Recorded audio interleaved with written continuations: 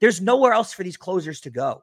Yeah. There's nowhere else for you to go. And that's, I think, why you saw him struggling late. Because the crowd gets into it, and then you realize, oh, I got Volpe, but I got to worry about who's next and who's next and who's next. And every hitter you think of who's next is an all-star. You are Locked On Yankees, your daily New York Yankees podcast. Part of the Locked On Podcast Network, your team every day. Welcome to Locked On Yankees, which is part of the Locked On Podcast Network, your team every day. Thank you for making us your first listen every day. I'm one of your hosts, Stacey Gotsoulias. Today's episode is brought to you by eBay Motors. From brakes to exhaust kits and beyond, eBay Motors has over 122 million parts to keep your ride or die alive. With all the parts you need at the prices you want, it's easy to bring home that big win. Keep your ride or die alive at ebaymotors.com. Eligible items only, exclusions apply. eBay Guaranteed Fit is only available to U.S. customers. And with me, as always, is my co-host, Brian McKeon. Brian, how are we doing tonight? Bummed out after a loss, but it was a good series overall. What an exciting finish, too, right? Yeah, they made it exciting. It would have been great if Judge could, do something, but all right, before we get into the recap of everything, don't forget to subscribe to the podcast on whichever podcasting platform you prefer. You can subscribe to our channel on YouTube, like the video, hit the bell so you're notified whenever our videos go live, whether they're live or not, and we might go live at some point. There's a tease for you. Coming up on today's show, Stroman's performance against the Marlins. Plus, we'll go around the league because some big stuff was happening on Wednesday. And we will debate our all-Yankees team of the 2000s. But first, something happened that we were talking about, Brian. Isn't this crazy? Because we came onto the show and we manifested it, I feel like. Because Anthony Volpe, I texted you as soon as we got the notification around 3 o'clock. Yeah. Anthony Volpe in the leadoff hole. Now, I'll say this. We wanted Volpe in the leadoff hole because of what Volpe means and what kind of hitter he's become. I think this was more due to Gleyber's struggles than it was because of Volpe. But I think it had a little bit to do with both, right? The fact that Volpe was playing well, but Gleyber's struggles kind of helped Boone ease him in more. I liked the lineup a lot more today. I did. And a lot of Yankee fans on social seem to be upset with it because they didn't want shake up of the lineup. They liked the consistency. I want the consistency to start from today on because I like this lineup a lot more. But it wasn't that much of a shakeup. They basically switched two people. It wasn't like he reshuffled everything. Maybe the Yankee fans were not ready. I know one of the bigger ones, Josie McFly, is usually the one. Yes, I was gonna bring him up. And Josie was not happy with that, and I didn't understand why. And I wanted to go back at him and say, this is Volpe's true role on the team. This is where Volpe should be playing on the team. So I thought it was the perfect spot for Volpe to be in. I think this is the spot that Volpe should be in for the rest of the season going forward. And I think Gleyber slides into that lower part of the lineup better. You know, Gleyber's got pop in his bat. He has a 38 home run season. He had a 90 RBI season. Like, Volpe's got enough pop where you don't necessarily need him in the leadoff hole. So, and Volpe you saw it already on the base paths, right? I mean, that Soto double late in the game. Yeah. Volpe scored from first. And that was huge, got the crowd into it. So Volpe does a lot more in the base paths that Gleyber wouldn't necessarily scored on that play. Right. So I think there's a lot that speed element makes Volpe the better pick for me at leadoff. Yeah, that's why I want him at leadoff. Nothing against Gleyber because he's fine at leadoff, but I really do like him in. See, it's kind of hard now because Stanton's actually hitting. Because at first it was, why are you putting him in into the cleanup spot? And this series, he's been incredible. And now it's kind of like you're thinking, oh, well, who are they going to stick at 5? Okay, Rizzo, and then who goes 6? So that part of the lineup is questionable. What needs to be noted too is the fact that with Stanton's struggles, his struggles lasted for the road trip, and that was really it. Once he got home, I mean, even today, I mean, he had the home run today, but the at-bats later on in the game today were terrific. He wasn't chasing balls that low in the zone. He wasn't chasing balls outside of the zone. I mean, he was outrageous. You even saw when they brought in their closer, he was clearly pitching around Stanton. In the 8th inning, clearly was pitching around Stanton, had no intention of throwing Stanton anything close to the strike zone.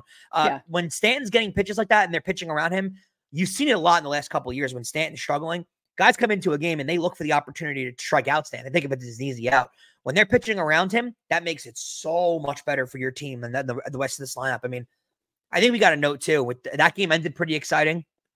It did. They loaded the bases at the end. Judge got up with the bases loaded and popped out. Judge has been struggling a lot to start this year. It's gone kind of hidden because of this lineup.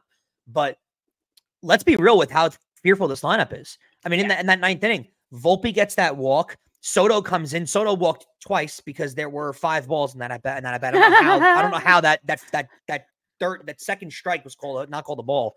That was crazy to me. But Soto walks twice, and you get up, the bases are loaded. And, maybe mid-season when Judge is feeling a little more, that's a ball that's, he's either going to hit out or he's going to drive a little further and get under a little more. But overall, I mean, that's what this lineup does, right? Yeah. Like he could not afford to pitch around, to not pitch around Volpe, because he had to try and get Volpe out, right? Yeah. And he had to try and get Soto out. Like, he has to get these guys pitches to hit, because the next batter after Judge is one of the hottest hitters in the league in Stanton. And then after that, you have Rizzo, who's really tough against lefties. So when this lineup looks like this, and it's so deep and it's so far down, there's nowhere else for these closers to go. Yeah. There's nowhere else for you to go. And that's, I think, why you saw him struggling late. Mm-hmm. Because the crowd gets into it, and then you realize, oh, I got Volpe, but I got to worry about who's next and who's next and who's next. And every hitter you think of who's next is an all-star. Right. So once this team molds into form a little more, that's a game that I feel like they come back and win. Yeah. And even with Judge struggling as much as he's struggled so far to open the season, he's getting walks and stuff, but the strikeouts are a little high. And as you said, there are some balls that he's hitting that he's just not getting yet. And it'll come. But this team is 10-3 with Judge not being Judge. So that just shows you how different the team is right now. And that's the key point. They're 10-3 without Judge performing. I mean, he's got 2 homers and 6 RBIs, but he's hitting under 200. Mm-hmm. I mean, he's not performing, and they're still 10-3. And he's gonna figure out at some point. That's what's gonna happen now. Weirdly enough, though, Judge is not notorious for slow starts. Teaser to our third segment, we're going to debate the top Yankee team in the 2000s. And my first baseman is Mark Teixeira, a guy who was notorious for slow starts. I mean, he didn't get going till May or June usually. Yep. Notorious for that starts. Judge is the exact opposite. I mean, he's had a few Aprils where he hits 10, 12 home runs and never slows down. So that would be a little concerning to me. But again, that's what helps with his deep lineup, right? And with Stanton performing and with Soto, he's got time to figure it out. He's got time to slow down. And Teixeira had the same thing, right? Teixeira, you had A-Rod, you had Jeter, you had other guys in the lineup that kind of protected you a little bit. Yeah. So I don't know if I'm as concerned about the Judge thing as maybe some people are. It is 2 weeks. He is struggling a little bit, but you got to give him a little bit of time. Oh, yeah. And exactly what you said. This lineup is so similar to what the lineups used to be like, with the mixtures of the lefties and righties. It's not just righties. And Judge doesn't have that pressure of carrying the team on his back anymore. Well, that's what's huge. He doesn't have to go out there and hit the 9-run home run every game. Right. He doesn't have to do that anymore. He just has to be himself. So when this lineup starts rolling, though, because I don't feel like, to me at least, and I could be crazy and I could just be, falling in love immediately. But Juan Soto, to me, I don't envision him going on bad stretches. He's too much of a complete player where even when he's struggling with the bat, he's still going to walk 3 times in a game. Yeah, that's what the struggling will be, that he's not hitting, but he's walking. He'll go 0 for 3 with 2 walks. Yeah. Like, that's the thing. Like, he doesn't have a extended period of he doesn't strike out. I don't know if you noticed that. He doesn't strike out, like, ever. He's just been a tremendous breath of fresh air in the middle of this lineup. And it's clearly, I mean, you mentioned this 2 days ago, but it is rubbing off on the rest of this team. You can just tell Verdugo's at bats, and even Gleyber. Gleyber's had good at bats. He's not making good contact, but he's had good at bats. Volpe's at bats. These guys are taking a ton of pitches. They are doing what Soto does. Take a lot of pitches, drive the ball down the field, and hit good pitches. You notice that with Soto? Even when he takes strikes, he doesn't take strikes in bad areas. He doesn't swing at balls in bad areas.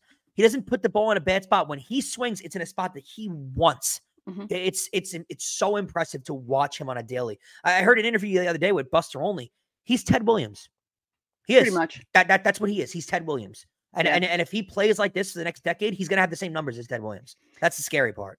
Hopefully it's in Yankee pinstripes. I just like when when a ball is a strike and he'll nod and be like, yeah, that was a strike. Mm-hmm. Yeah, but anyway, I couldn't have done it that big. He's like, he like acknowledges that, because his awareness of the strike zone is so unbelievably impressive. Yeah. He knows, and it's incredible where he acknowledges it's a strike. He acknowledges when it's a ball. Again, the first walk that he had when they called it for strike 2 in the 9th inning, it was a ball. He knew it was a ball. It was high and it was outside, and he started to walk, and then he turned back and he was like, "Oh, I see where the ump's going here." Like he doesn't get frustrated. He knows the ump called that a strike. Okay, now he adjusted, and he adjusted. The next pitch was a ball in the dirt, and he took for a walk. And you notice it more in the 8th. The double that he ropes on the line, which is an absolute, I mean, that ball must have traveled like 109 miles an hour. He laced it. Watch that at bat again. It's one of the more impressive baseball at bats you've ever seen. The pitches that he's taking, the shuffling, and then the ball he connects on is right there. The swing is, he's not selling out on his swing. His hips aren't open. His legs, it's a perfect swing every time he makes contact. He could hit 20 home runs this year and still be the most productive player in baseball. That in an era where home runs are all that anyone cares about. It is so impressive to watch him every day. It really is, Stace. We got to get into a lot of things that happen around the league. The Yankees have off tomorrow, so we don't really need to discuss what's going on in Yankee land. But we have to get into the rest of the league because former Yankee greats son debuted. I mean it when I say great. Okay. We'll talk about that in the next segment. Okay, for everyone watching and listening, don't forget to subscribe to the channel, hit the like button on our videos, hit the notification bell so you know when our videos go live. Also, reply to the pinned comment on our videos. Today is your last day to get your Fan Mail Friday questions in. And if you want your questions answered for Fan Mail Friday, you can join the Locked On Yankees Insiders Club to have top priority.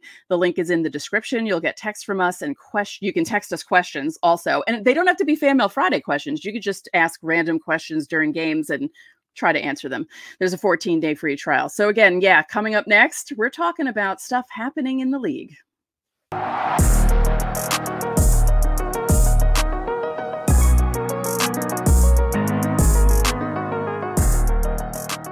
Policy Genius is the country's leading online insurance marketplace. It saves you time and money so you can provide your family with a financial safety net starting today. With Policy Genius, you can find life insurance policies that start at just $292 per year for $1 million of coverage. Some options offer same-day approval and avoid unnecessary medical exams. Protect your family from financial strain by using Policy Genius based on their thousands of 5-star reviews on Google and Trustpilot from customers who found the best fit for their needs. Check life insurance off your to-do list in no time with Policy Genius. Head to policygenius.com/lockedonmlb or click the link in the description to get your free life insurance quotes and see how much you could save. That's policygenius.com/lockedonmlb. And Locked On Yankees is brought to you by eBay Motors. Passion, drive, and patience. What brings home the winning trophy is also what keeps your ride or die alive. eBay Motors has everything you need to maintain your vehicle and level it up to peak performance. From superchargers, roof racks, exhaust kits, LED headlights, and more, whether you're into speed, power, or style, eBay Motors has got you covered. With over 122 million parts for your number one ride or die, you'll always find exactly what you're looking for. And with eBay Guaranteed Fit, your part is guaranteed to fit your ride every time or your money back. Because with eBay Motors, you're burning rubber, not cash. With all the parts you need at the prices you want, it's easy to turn your car into the MVP and bring home that win. Keep your ride or die alive at ebaymotors.com. Eligible items only, exclusions apply. eBay Guaranteed Fit is only available to U.S. customers.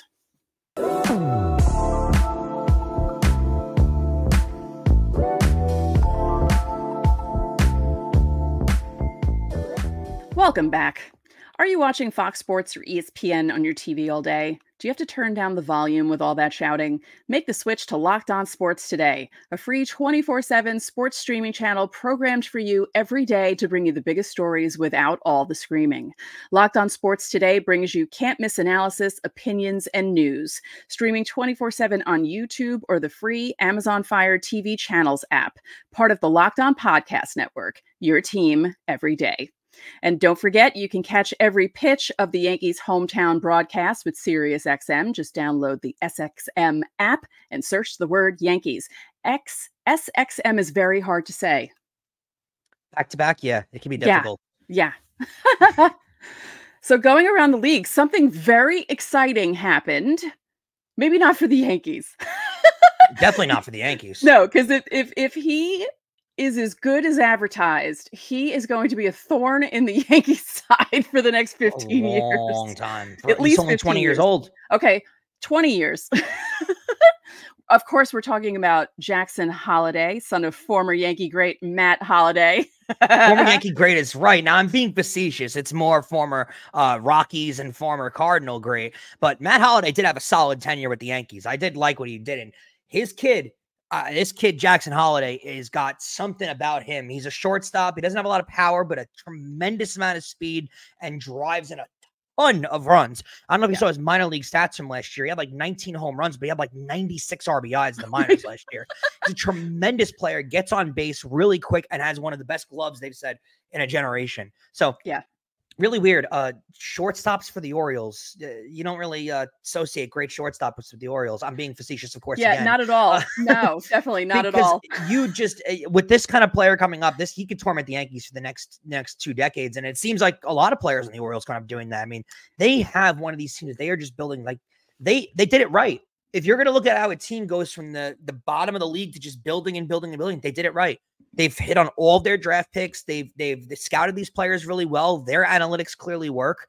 And boy, this team is going to be, there is no more Yankee Stadium South anymore when they go to Baltimore. It is not going to be an easy trip to go pick up 3 wins in 4 games anymore. That is not what the Orioles are becoming.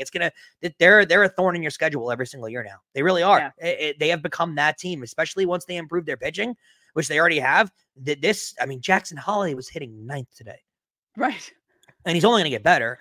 They have become this insane team. He got his first RBI today too, actually. Didn't get a hit in his debut, but he got his first career RBI, and he debuted at Fenway Park, which I feel like as a Major League Baseball player is pretty like surreal, right? To debut at like one of the oldest stadiums. That's pretty surreal to debut there. Yeah. So, I mean, this kid scares me. I love seeing young talent come up, and I love seeing these guys debut. And I don't know about you too. It feels like the younger talent in the league, they're ready quicker. Yeah. Than they ever have been. You're seeing a lot more guys come up at 19, 20, where there were some exceptions to that rule, but for the most part, usually it was 24, 25. Yeah, and you got the occasional and you got the occasional 21, 22 if they were really exceptional, like Jeter, because I'm the same age as Jeter, so when he came up, it was cool to have someone exactly my age playing base. I was like, wow, this is really amazing. And you mentioned the Orioles shortstop and how, no, they've never really had a big name shortstop. The night that Cal Ripken broke the record, I was in college. I was at a pizza joint and I was watching the TV because he was doing the lap around Camden Yards. And this guy looks at me and asks, do you know what's happening? And I said, Cal Ripken breaking Lou Gehrig's record. And he's like, oh, you know what's going on? I said, yes, I know what's going on. But thank you for asking. Why do you think I'm staring at the TV? One of the more monumental moments in sports. I didn't even get to watch it. But unbelievable. Oh, that's right, because you weren't alive yet. A youngin'. Yeah, exactly.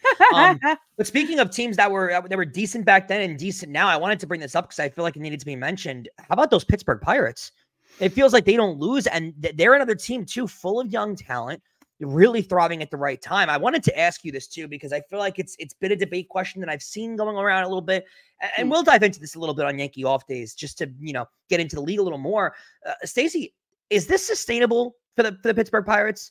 You don't think so? No. Yeah, I feel the exact opposite than you. They got off to a strong start last year, and then they fell apart. They did. I'd agree with you on that sense, but here's the other thing. You got to look at their division this year. They're not in a strong division, and with this young talent last year either.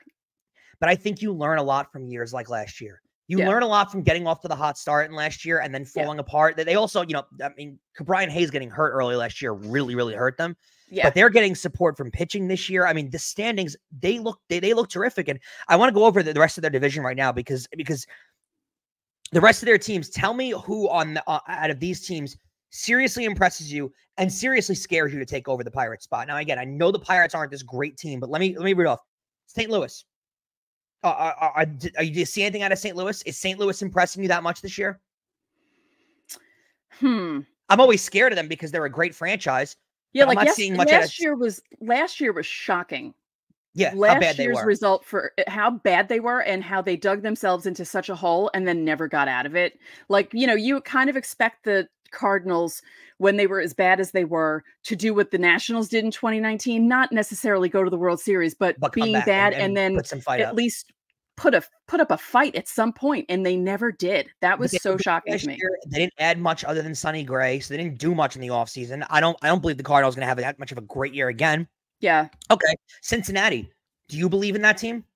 Because I don't. No. They're young, they've got talent, but they don't add. They have some exciting individual players who will be exciting to watch, but as a whole, no. They don't add. No. The Cubs lost their best pitcher last year in Marcus Stroman. Hendricks has not been the same. I don't see anything in the Cubs that makes me think they're going to be a division winner. And then right after that, Milwaukee. That's the team that scares me that could take over Pittsburgh. Because any team with Christian Yelich on it, but every time I think about Milwaukee and how good they are, Corbin Burns doesn't play there anymore. Right. One of the best pitchers in the league is not on their team. We all have anymore. to deal with him in the AL East now. Yeah, and Josh Hader's not there anymore either. So one of the best relievers and the best closers is not on the team anymore. And you lost a lot. So Yelich has gotten off to a good start this year, but they've lost a lot that last offseason because they don't want to pay their players. And then you look at a team like Pittsburgh, young, vibrant, has the prospects in their farm to make moves at the deadline. I like what Pittsburgh offers, and I think they can actually hold on to this for the first time in a while. They're off to a 9-3 start. They're as good as the Yankees right now. That's how good they're playing right now. So I think Pittsburgh can hold on here. Let's just remember they were 20-9 when April ended last year, right? I believe that was so we'll see how they do. Let's see how they end April. And then we'll come back to it at the end of May and see how they're doing. Of course, we're going to get into an interesting topic if you guys have been Yankee fans for a while in the next segment, because I want to go through my era of the Yankees and go through the 2000s. And let's give you my legacy team for the 2000s. We're talking near 2000, turning the millennium to 2024. Who are the best players that we've seen on the field? And I'm talking about best Yankees, not just best overall players. I think that has a little bit to do with some of these players that we could actually debate on. So we'll get into that in the next segment. And I think Stacey's going to have a little bit of disagreement with me here. There's going to be a little bit of disagreement here. So we'll get to that on the way back.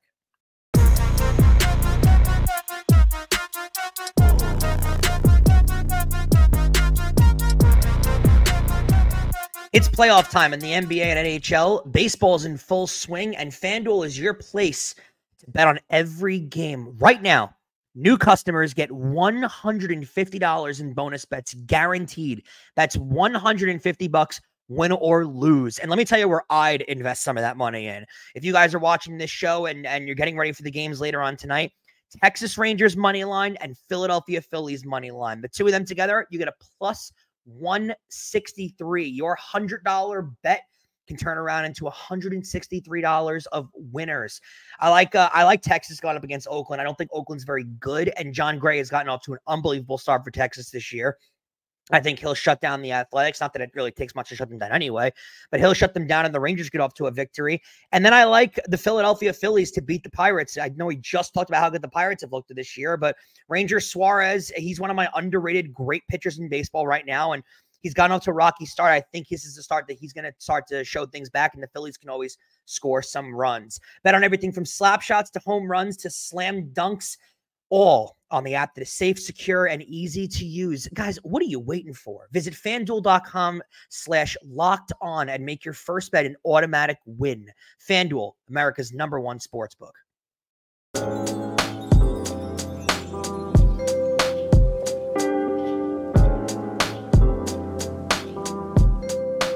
Locked On has launched the first ever national sports 24/7 streaming channel on YouTube. And now it's also available on Amazon Fire TV and the free Fire TV channels app. Locked On Sports Today is here for you 24/7, covering the top sports stories of the day with the local experts of Locked On, our national shows covering every league. Find Locked On Sports Today, now available on the free Fire TV channels app. And remember that you can catch every pitch of Yankees hometown broadcasts with SiriusXM. Just download the SXM app and search the word Yankees. Stacey, I got a really fun topic to get into. I was born, full transparency, in 1997. My first baseball memories are 2003, watching the Yankees collapse. So a lot of fun. I started off on the painful side. I'm also a New York Rangers fan, so I've experienced a good amount of pain. I don't got to be a Mets fan, thankfully, so I don't deal with that much pain, but enough. I've really only seen the Yankees win one World Series, and I was in the 7th grade when that happened. So I have not seen the Yankees success pattern that a lot of people have with the 90s. I didn't see that. I didn't get that era. So it's a little different, but I want to test you because I know that you've watched my whole era of Yankee baseball as an adult. So you had a little bit of a different viewpoint of my Yankee era than I did, because a lot of it, I was a child who just, home run, yay, fun. And I didn't really get into it as much until I was older and I looked back on it. So I want to read off positions of every player, and I've got 3 pitchers, 3 relievers, 3 starters, 3 relievers, and I've got the best player at every position. This is my Yankees legacy team for the 2000s, 2000 to 2024. Stacey, are you ready? Oh, I'm ready. All right. My first starting pitcher, and I think the best starting pitcher the Yankees have had in the new millennium, is Gerrit Cole.